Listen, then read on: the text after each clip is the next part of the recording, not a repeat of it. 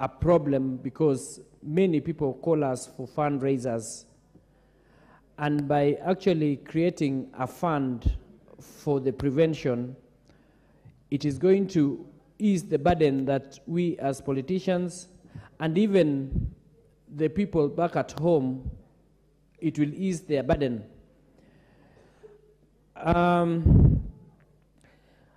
It takes me back to the olden days when the government was struggling and advising people to do or to take vaccinations.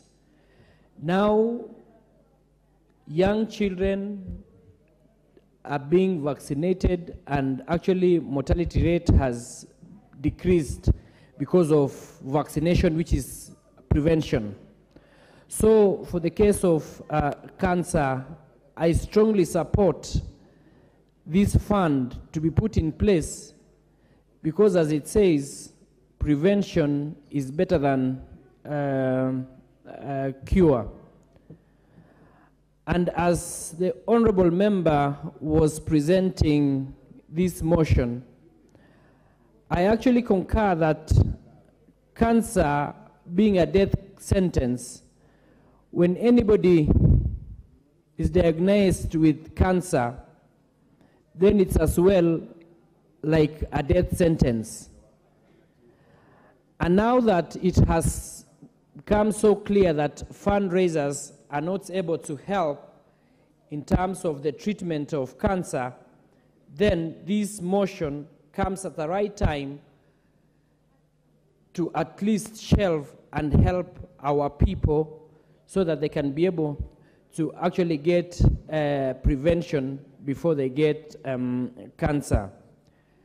And with the statistics that have been given by the mover, it's extremely clear that the number of cancer patients or those who succumb to cancer is so huge, meaning that even us as a country and as a people, we are losing so many people who would have been potential voters and who would have helped in nation building. So we need to deal with this once and for all so that people are able to get preventive measures.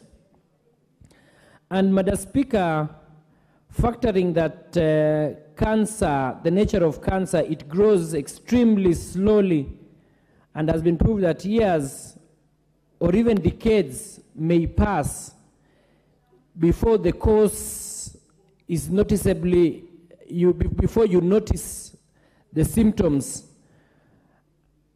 And during this time, cancer may go undetected. Thus, the screening programs are vital for detecting cancers at early stages, and at that time, of course, treatment options are more effective.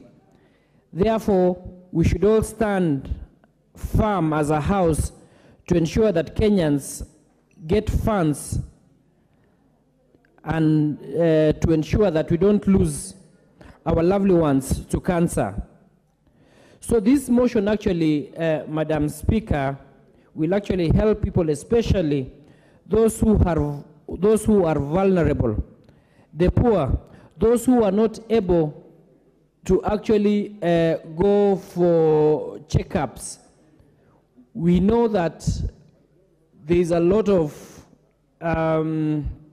advertisements, promotions, leading to people or an awareness for people to actually go to check their status. But because of the poor state